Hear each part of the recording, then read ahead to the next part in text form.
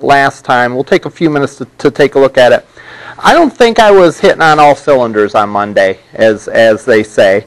So therefore, there's a few things that I want to be sure to point out that I may have missed, and we'll use that as a starting point to start talking about more examples of how we can control the layout using CSS. And maybe talk about it in a little bit more formal terms, if formal is the right word. All right. At any rate,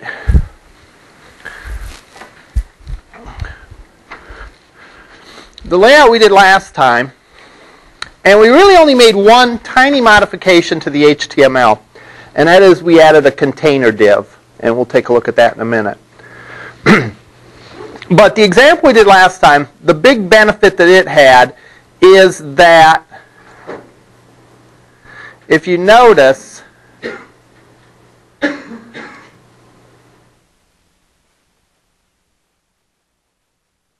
it is not as rigid as the other one. The appearance of the page changes a bit depending on the size of the window.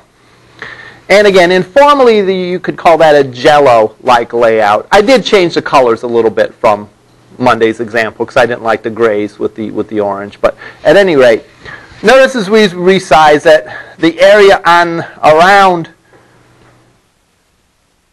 our content gets smaller or bigger. All right? So there's a little bit of wiggle to it. Now, a few things I want to point out. First of all, as I mentioned before, the one change that I made from the previous layout is I added a container div. All right? And a container div goes around really all the content on the page. That's something that's nice to have even if you don't do anything with it. So oftentimes when I create a page, even if I'm not using it in the style, I'll put it there just in case I want to use it in the style at some later point. All right? So I could have put that in from the start. I could have gone back. I could have gone when I created the first template that we made using fixed layouts, and I could have put that container div in there. But it might have been confusing at the time, so I omitted it. Now it does have a purpose because it wraps around everything, and then we can apply styles to it. And if we look at the style sheet for this, we'll see that if we look closely at this, again, we have our style for our container div down here. We give it a width. The margin 0px auto is what allows it to be centered. So that's sort of the secret recipe for centering something, centering within something. Notice that none of the other divs, in fact, none of the divs really, even including the container div, do we really specify anything about the position of it? All right? But because the banner, the nav, and the content div are all part of the container div, they're all inside the container div, they sort of move with the container div. All right? This really is just an extension of the idea that we had at the very beginning of the course, where we didn't use divs at the time, but we used paragraphs and other things, where the layout is what is called a flow layout, where you have the first thing, the second thing, the third thing, right down the line. All right, if you remember your first lab assignments where you had H1s and paragraphs, H1s and paragraphs, all right, they flow just one after another. Here, the same thing is happening, except we're not flowing, the flow isn't within the entire page, the flow is within that container div. So that banner appears, then the navigation appears, then the content appears. And I don't have to give a position to any of those. I don't have to put a certain position associated with the banner, a certain position associated with the navigation, and a certain position associated with the content, because they simply flow into place. one right after the other. And that's an important lesson when using CSS. And that is to be careful not to micromanage the layout and micromanage the CSS. We all may have heard the phrase micromanage before, you know, where a boss looks at every single detail that you do and focuses on it. It's almost the same thing with CSS. You don't want to, in CSS, necessarily worry about getting the exact or controlling every aspect of the layout, because the flow will do some of that for you. The fact that these things just flowed right in place is a good thing, and it achieved what we wanted it to do. Now, we could have done a similar thing by putting positions on these, but it really wouldn't be any better than just using the flow to do that. So the one lesson from this is, you know, the notion of a container, the notion of being able to center that container on the page, then the notion of items, if you don't give a position, flow just in their natural order, just as they did from the first homework that we did. Now, we might want to sort of combine a couple of things that we've done so far.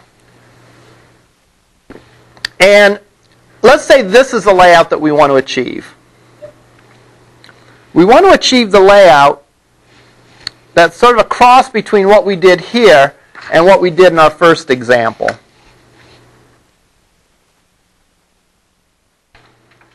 That is, if you remember our first example, we had a banner,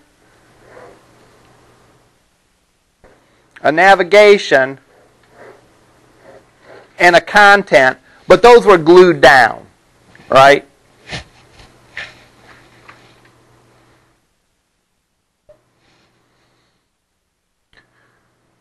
That was this example. We have our banner, we have our navigation, we have our content, but those are glued down, and they don't move no matter what we do to the window size. Our second example, we had a container div that was centered within the window that expanded and contracted, or rather this space, we set this as an absolute amount, but the center space expanded and contracted based on how much space was available on the window. So that's a little less rigid. It's more adaptable to the window and the environment that it's living in. Let's say we want to combine these two into what we're gonna ultimately try to get to today. And that is where we have a container that has a nav and has a content area, but also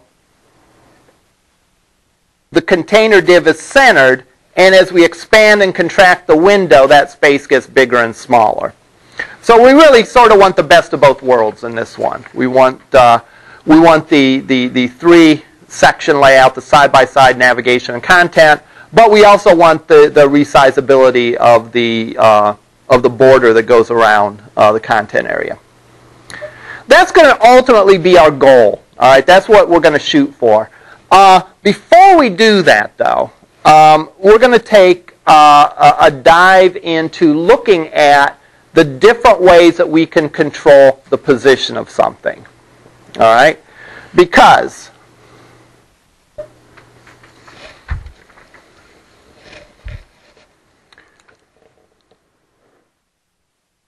in this example, we didn't control the position at all within that container div.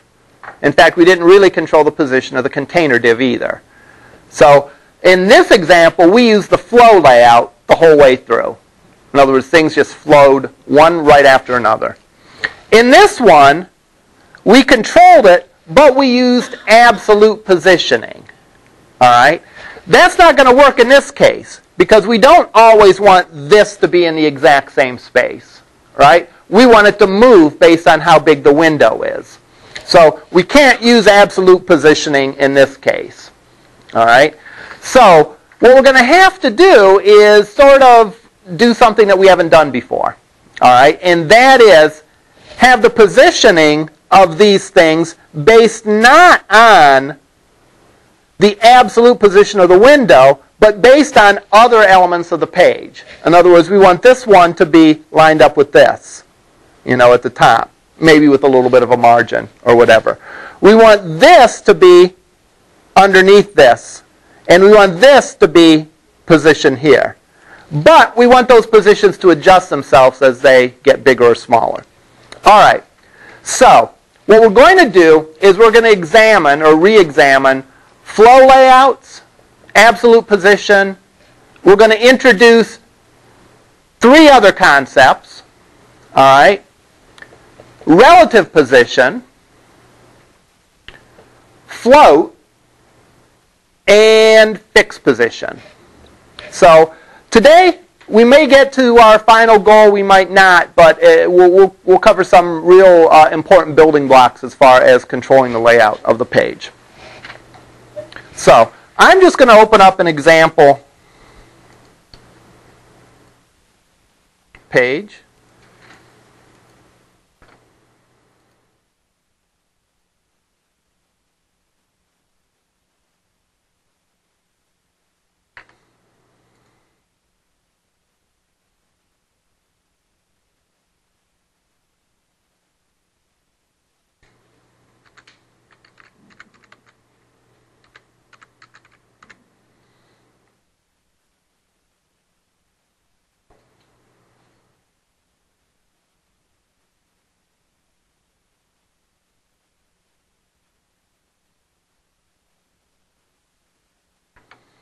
And I'm going to start out, and in this example, I'm going to keep my style sheet in with the HTML code simply for the ease of being able to see both of them at the same time. I'm going to start out by putting a couple of paragraphs in. I'm sorry, a couple of divs in. It would work the same with paragraphs.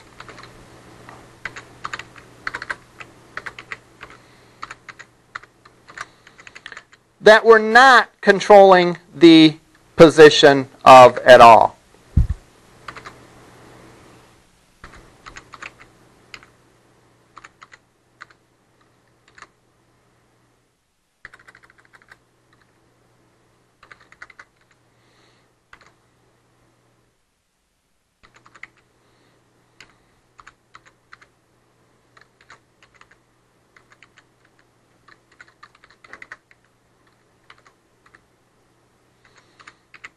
And I'm going to go in and I'm going to put the style in.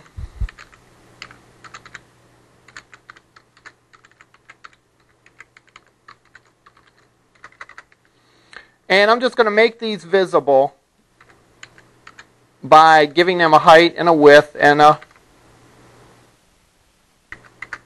color.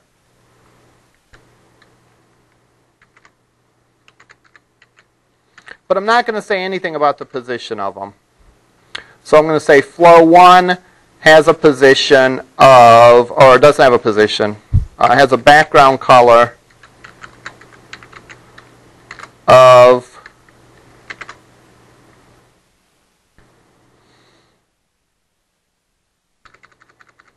black.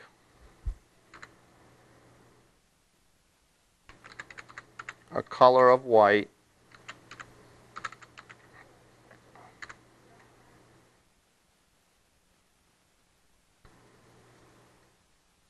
I'm not going to say anything about the position of that one.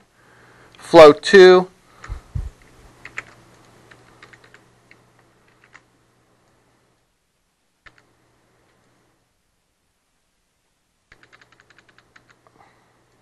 And I'll put in each one just a little bit of content indicating which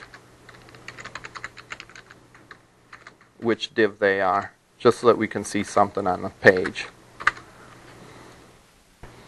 Now this one shouldn't be too unexpected. It should do exactly what we would expect.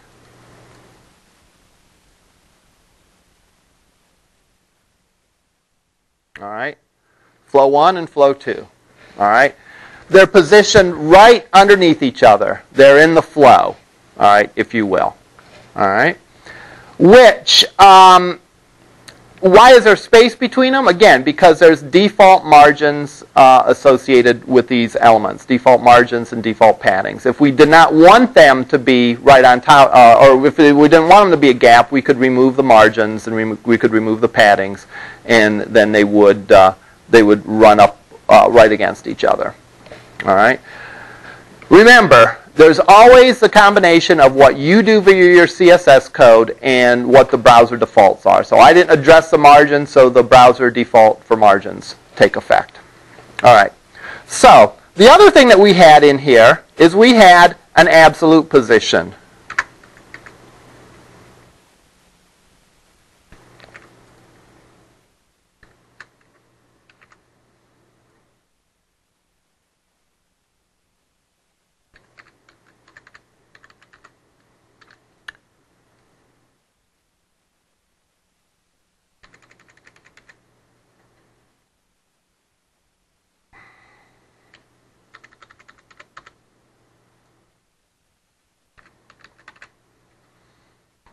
Now with these, I'm going to give them a position of absolute.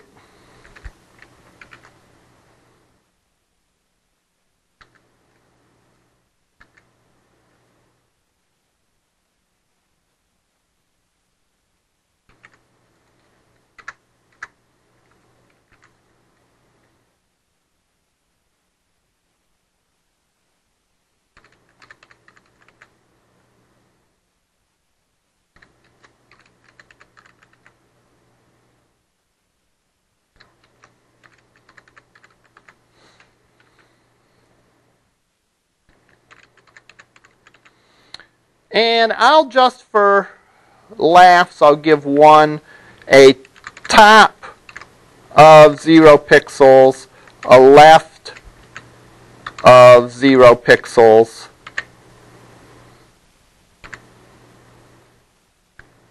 yeah, let's change that a little bit. Let's make a top of 30 pixels, a left of 100 pixels. Position absolute.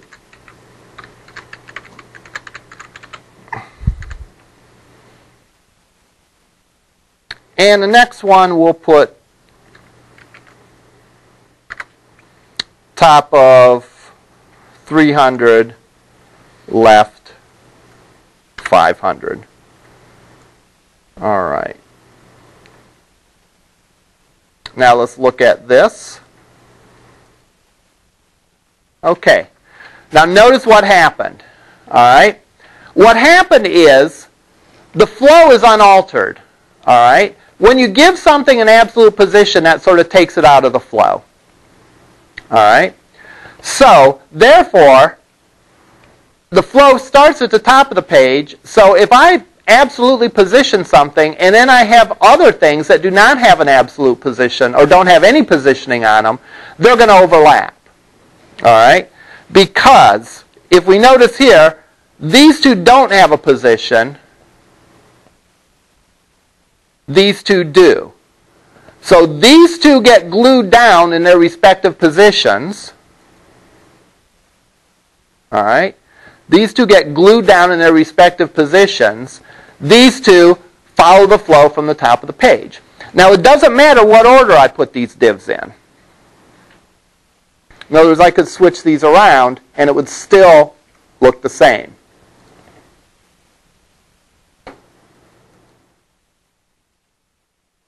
All right. Why? Because we have essentially two sorts of layouts going on at the same time. All right.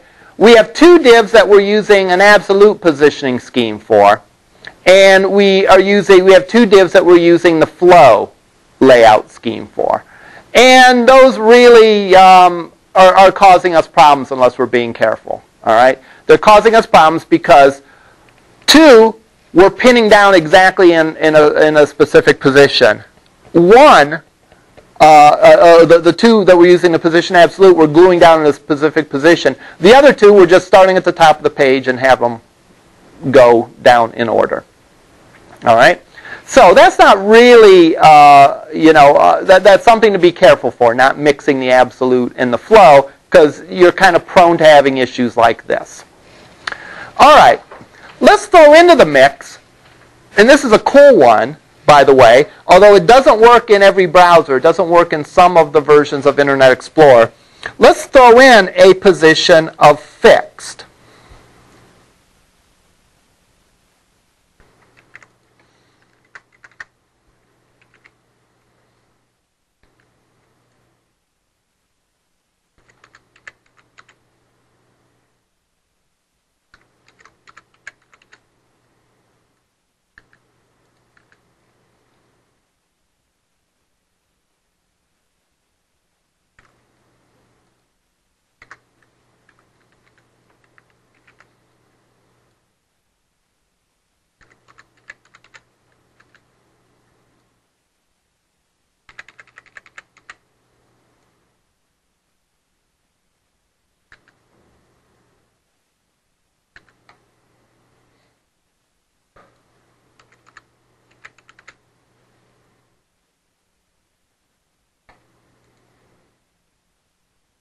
All right, there's our thing that has a position of fixed. Notice what happens if we scroll the page. It doesn't scroll with the rest of the page. It stays fixed.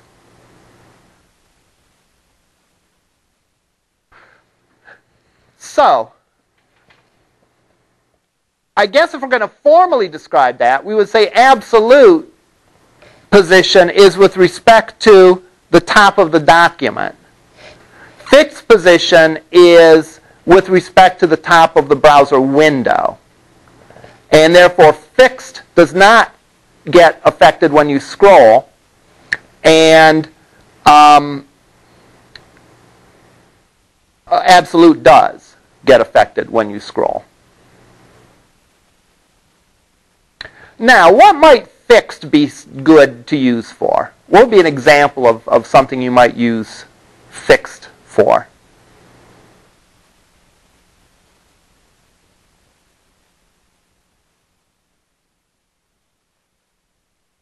Could you manipulate it one more time? Yeah. Fixed stays still. The browser was all the way up and you scroll, does fixed kind of go with the scroll? Your window is? Where do you want me to Yeah, just scroll the bar here. And same with your horse. Yeah. Fixed stays put. Fixed is in relation to the browser window. Absolute position is with respect to the top of the document. So as the document scrolls, absolute will move a little bit, whereas fixed is glued down in relation to the window. So maybe if you had like a navigation and, Absolutely. And your content was long, because this is how my Yeah. project is, and I noticed that, then you lose your navigation. Absolutely. Let's take a quick diversion here and do this.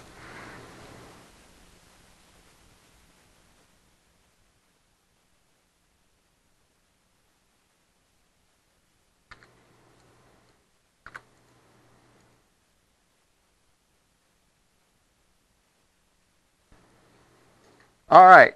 Let's say we have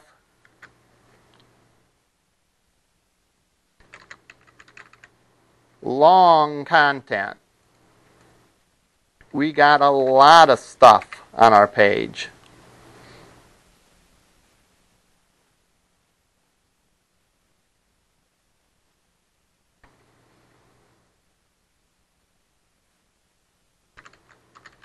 Let's give it a height of 2,000 pixels.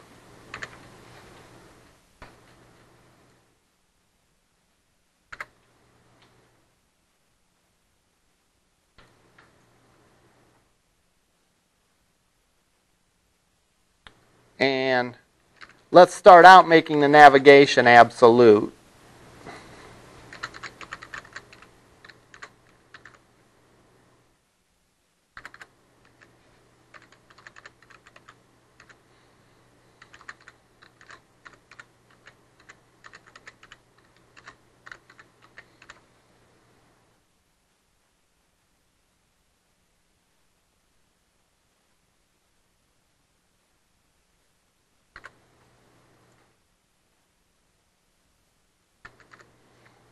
Okay.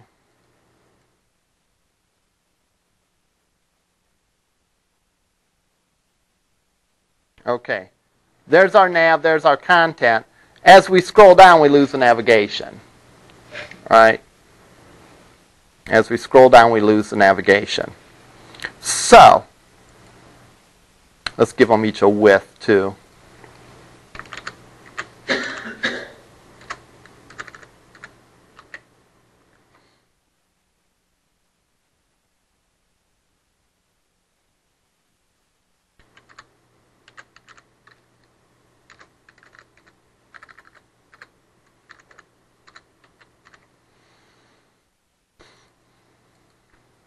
So, what we could do is instead, we could give that a position fixed.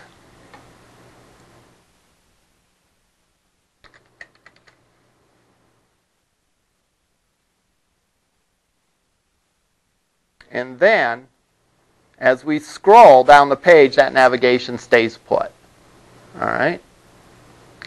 Now, interesting thing here, we could actually do this a couple different ways. All right? And you'll probably hear me say that a million times through the discussion of CSS layout, because almost anything in CSS layout, you have options of how you can do it. Maybe a more simpler way of doing this would be simply to, instead of giving this guy a position,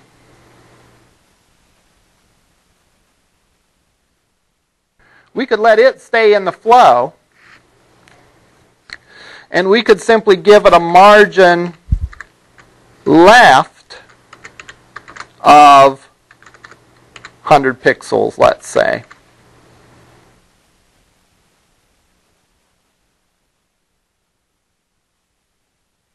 And again, we have sort of the same effect. All right. So fixed is good for something like that. If there's something that you want to appear on your page all the time. Now, it could be your banner. All right. It could be your copyright notice at the bottom of the page. It could be your navigation. But anything that you want to be sure is visible on the page all the time, you could do as fixed. Now, in older browsers, let's see what version of IE we have here. I know in some older versions of Internet Explorer, the position fix doesn't work the way that it's supposed to.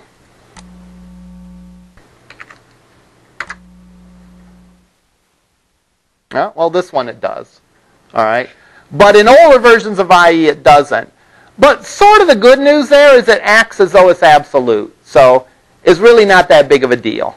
And you lose that little bit of a benefit, but it doesn't hurt it.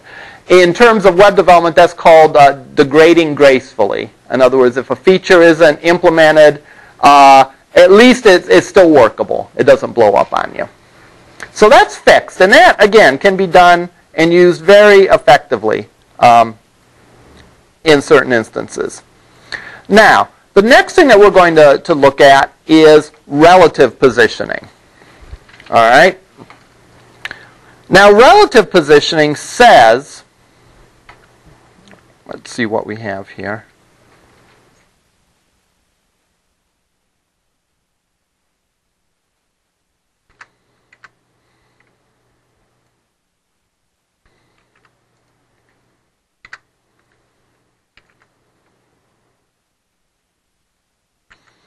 To be honest, I'm mixing so many things in here that you don't normally mix together. I might be a little surprised with what the result is. So we'll see.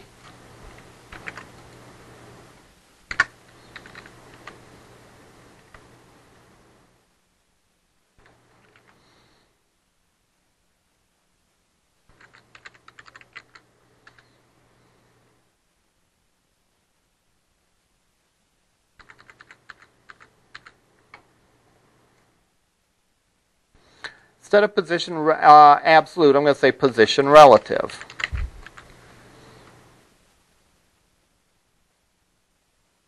All right. Make sure we save it and look at it. That's down there. All right. How do you figure it being down there? Well, whenever we say something has a position of relative, in fact, whenever we say anything is relative, we mean in comparison to something else. All right? In this case,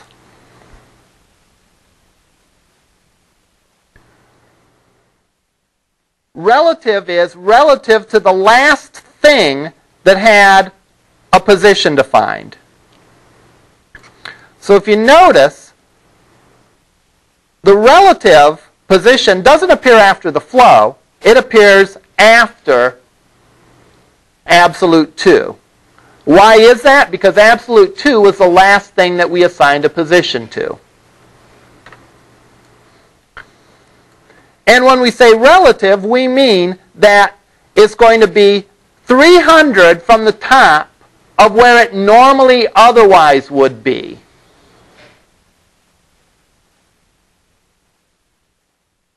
In other words, if I say relative 0, 0,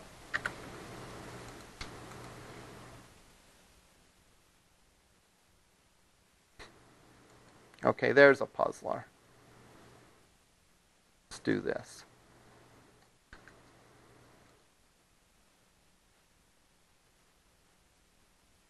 All right, I stand corrected. It was based on the flow element. All right, I was mistaken. It wasn't based on this one. It was based on the flow. So relative means compared to where it otherwise would fit in. All right, so I thought it was doing it based on the absolute. I'm mistaken. It's whatever the last item previous to it was. So what this means is if I do relative position of 0, 0, that's the same as not giving any position at all. And it'll simply be in the flow. In this case, if I were to put it after the absolute, it would be, well, it probably still would go with the flow. We could experiment with that. But if I specify I want it to be 10 pixels and left of 100, what it will do is it will push it down 10 from where it should be and left of 100 of where it should be. So it should end up somewhere over here.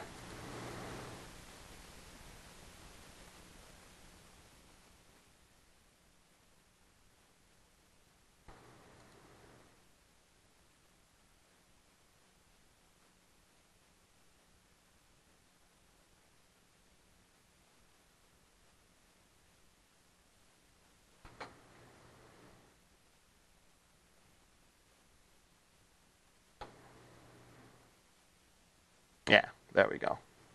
Right about over there. And it's underneath that one. Now, keep in mind this is confusing to me because we're mixing a lot of things that we otherwise shouldn't mix. All right, we're mixing really all the different layouts in one thing. So relative is based on the last element in the flow. So if I switch this around and I put the flow ones up here, it shouldn't affect the page.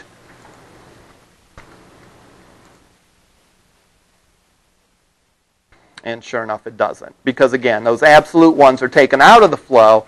So where we say relative, it's relative to the last thing that's in the flow. Okay.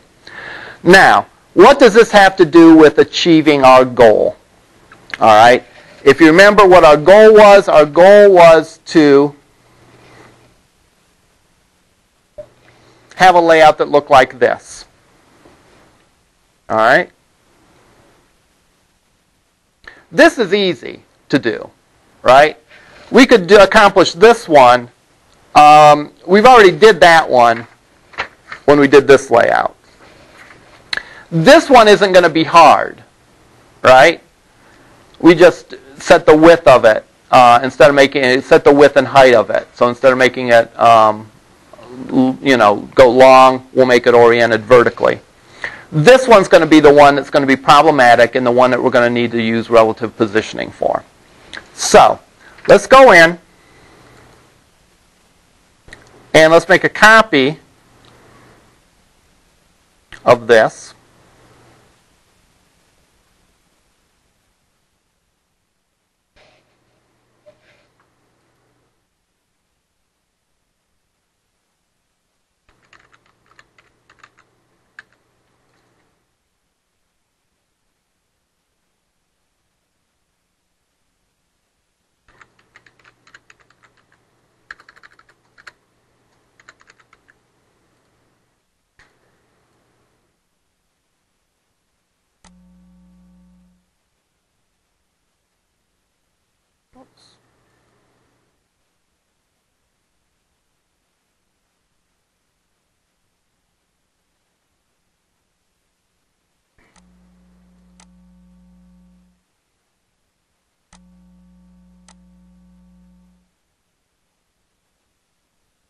And let's go in and let's make a couple of the changes. The nav, we will give it a width of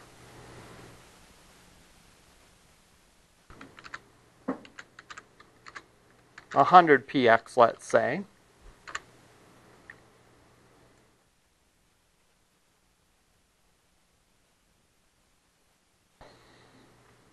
We're not going to make the LIs inline. We're going to make them block so that they stack vertically.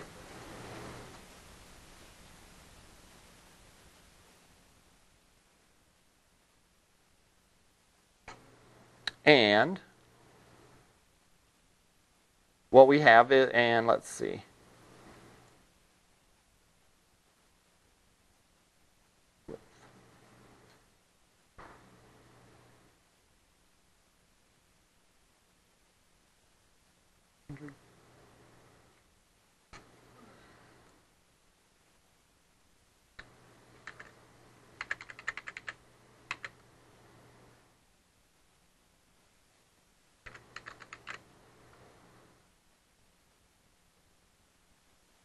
All right, so there's our nav. The only problem is that content area is underneath it. All right. Why is the content area underneath it? Can someone explain to me?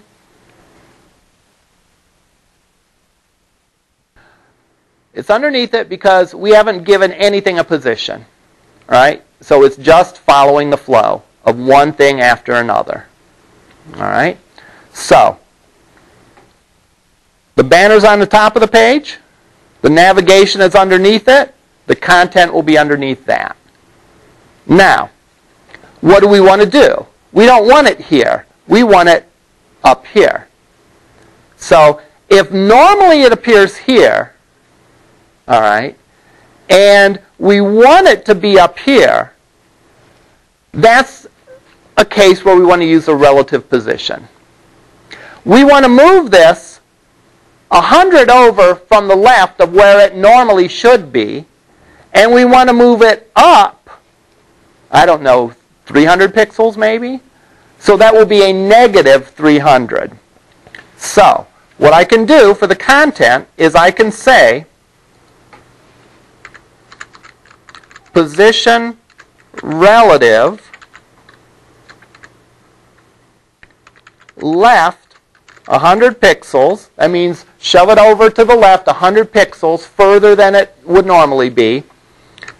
Top negative 300 pixels, let's say.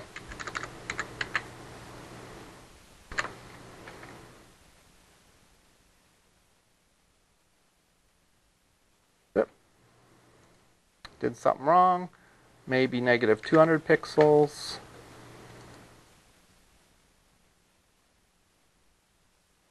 All right.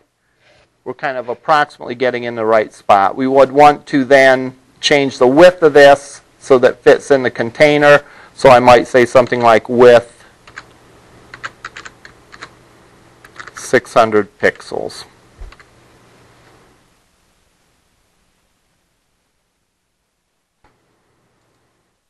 All right.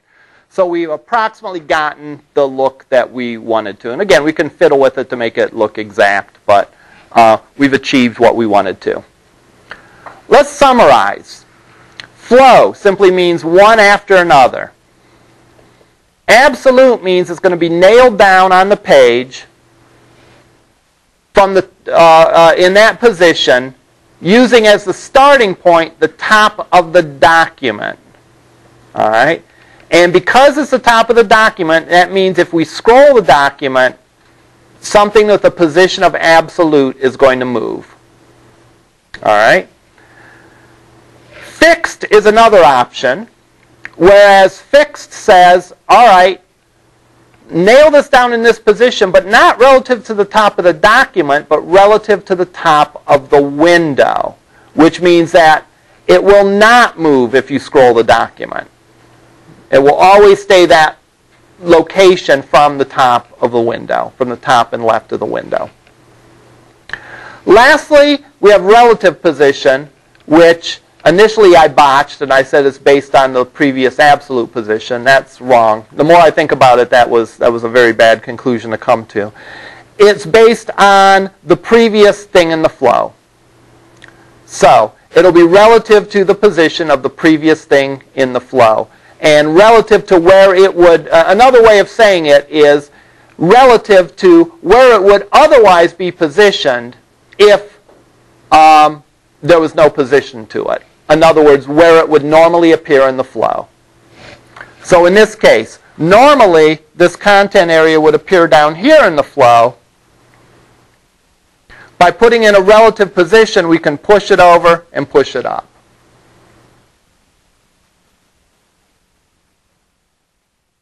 Any questions about that? Now, thing to keep in mind, as I pointed out, these examples are confusing, again, as I said, even to me, because it's mixing a lot of things that don't necessarily mix well together. All right? So you do sort of have to be careful of what you're going to use. Using absolute lends itself to using absolute for most of your main sections, right? Now, certainly within a section you can use a flow layout, but for your main sections of the page, if you're going to use absolute, you're probably going to want to use absolute for just about everything. All right? If you're going to use the flow layout, you can use the relative position to sort of push things a little bit different place than they otherwise would normally appear. The fix is good for keeping something always on your window in a certain spot, no matter how you scroll, either vertically or horizontally. All right, there's one more thing to talk about. Well, there's one more big thing to talk about as far as positioning goes. We'll leave that until next week, and that is floating stuff. We'll talk about floating stuff next week. And again, when you start adding that into the mix of all these other things, this is where layout does get to be very confusing, and it's probably the most involved thing with CSS. Now, your project requirements are going to be coming due fairly soon. Couple weeks-ish, if I am not mistaken. 2.5 weeks maybe, something on that. 2.5, 3 weeks at the most. My suggestion is that you bring your materials for your project to class, wherever you are in the project. Because we're likely to have some time for us to sit down and talk about where you're at on the project and what progress you've made, what hurdles you're encountering, etc. So be sure that you have it with you in a thumb drive, or you can use something like Dropbox, not Angel's Dropbox, but the software application Dropbox to keep stuff up there, and so on. So be sure you have that with you and be prepared to discuss it. We may have a work day to work just on the project at some point, again, depending on time. So that puts us here. The next big thing that we'll talk about will be floats. And floats really allow us to do a completely liquid layout, where things really conform themselves to the size of the window with really no rigidity at all. Really a very flexible form of layout. Again, none of these are superior techniques to the other, but these are all possibilities of what you can do to achieve the layout that you want. All right, we'll see you up in lab.